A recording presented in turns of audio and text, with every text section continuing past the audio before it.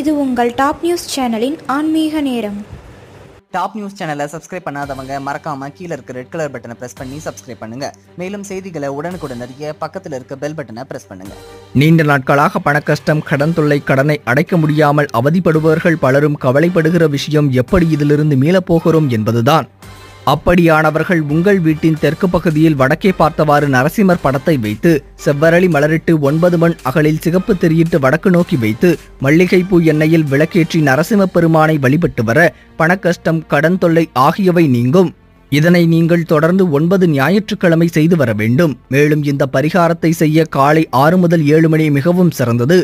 காலையில் முடியாதோர் மாலை 6 முதல் 7 மணிக்குள் செய்யலாம். பிரார்த்தனை முடிவில் நரசிம்ம பகவானுக்கு நைவேத்தியம் செய்வது அவசியம். மேலும் பிரார்த்தனை செய்யும் போது அசைவம் முற்றிலும் தவிர்க்க வேண்டும். இதனை செய்ய முடியாதோர் வீட்டில் தீப வழிபாடு மேற்கொள்ளலாம். இதன் மூலமாக வீட்டில் செல்வம் பெருகும்.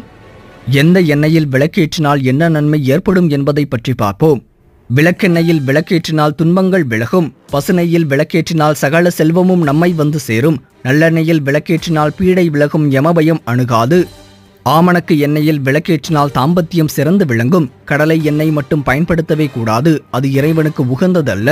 இந்த தகவல் உங்களுக்கு பிடிச்சிருந்தா லைக் பண்ணுங்க, கமெண்ட் பண்ணுங்க. மறக்காம கீழே இருக்க ரெட் கலர் சப்ஸ்கிரைப் பட்டனை பிரஸ் பண்ணி டாப் நியூஸ் சேனலுக்கு சப்ஸ்கிரைப் பண்ணுங்க.